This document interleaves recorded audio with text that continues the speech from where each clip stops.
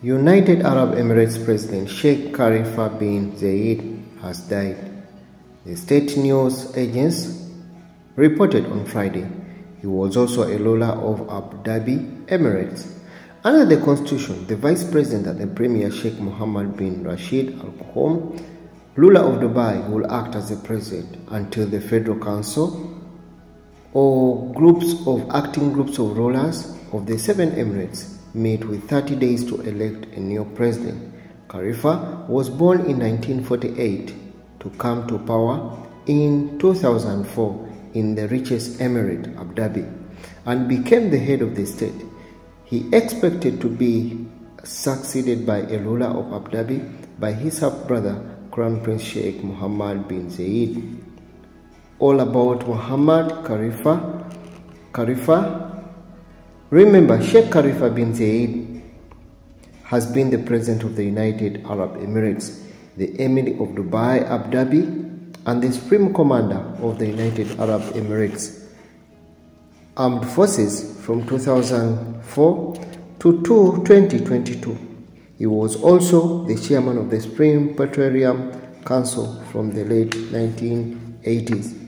He succeeded his father as the Emir of Abu Dhabi on 2nd November 2004 and the presidency of the United Arab Emirates on the following day.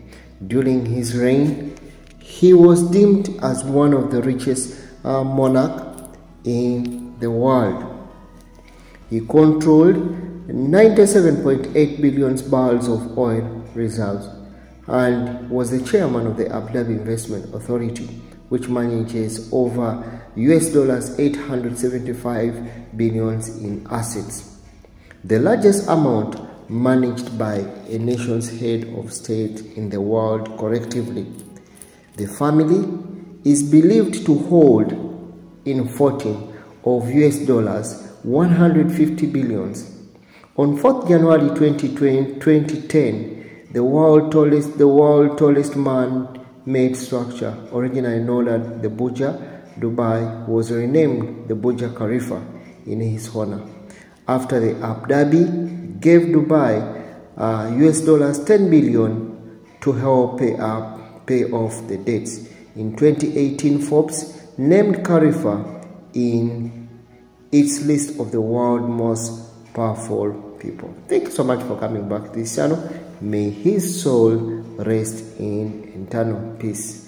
Remember, if it's your first time to come across this channel, please consider subscribing and supporting this channel for the latest update. It's Mex from the Mex Creation. See you again in the next video.